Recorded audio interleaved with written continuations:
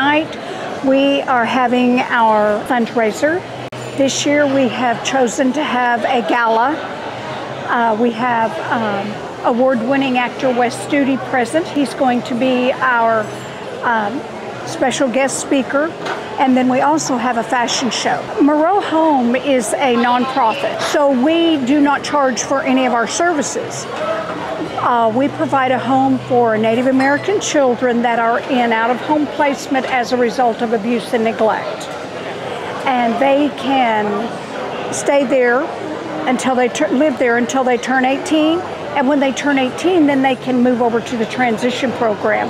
And that program helps them learn to live independently and to be able to transition successfully to adulthood. We had people that purchase sponsorships, and then we have people that purchase individual tickets. We also have a silent auction, and we have some really nice things on the silent auction, like a week in Hawaii. So we have some really nice things on the silent auction. And the fashion show, that is just part of our draw, you know, to get people to come. And a lot of people have come just because their kids are modeling, or a lot of people have come to see Wes Studi. My name is Wes Studi. I'm here at the fundraiser for Murrow Home for Indian children.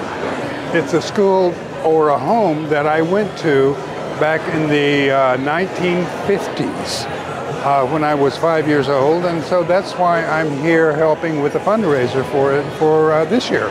I'm going to share a few memories that I have of having lived at the home. Well, I think it's a good cause for Indian kids that don't have any other place to go. That's it's a needed service that the home provides, and I think it has many alumni. People have gone through that home for many years, and it still exists because it serves a purpose. My name is Ray Wakachi. I am here at the Murrow Indian Home Gala here at River Spirit in Tulsa. This is a meaningful event for me, as I'm a CASA advocate, a sworn officer of the court, representing children in circumstances of misfortune or of their home life. And sometimes they are removed and sent to homes as this, and I'm their voice. It's very meaningful to me to help support the Native youth and our kids, to give them a hand up that they may not have. Not a handout, but a hand up in life for education, for a different outcome of their future that may not have been afforded. Oh, there is lots of silent auction items over there. I have bid on 2 items. Hopefully I win, or everything. But some very great artists over there, which also gives, that itself. I know the kids that's in these homes, it's meaningful to them, but they're also seeing Native artists, Native designs, like this fashion show tonight. Great talent.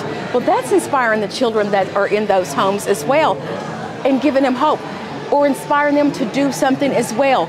Beadwork, fashion in the clothing, whatever that may look like, that's also inspiring them for their future. But it is great for all of our Native artists to showcase.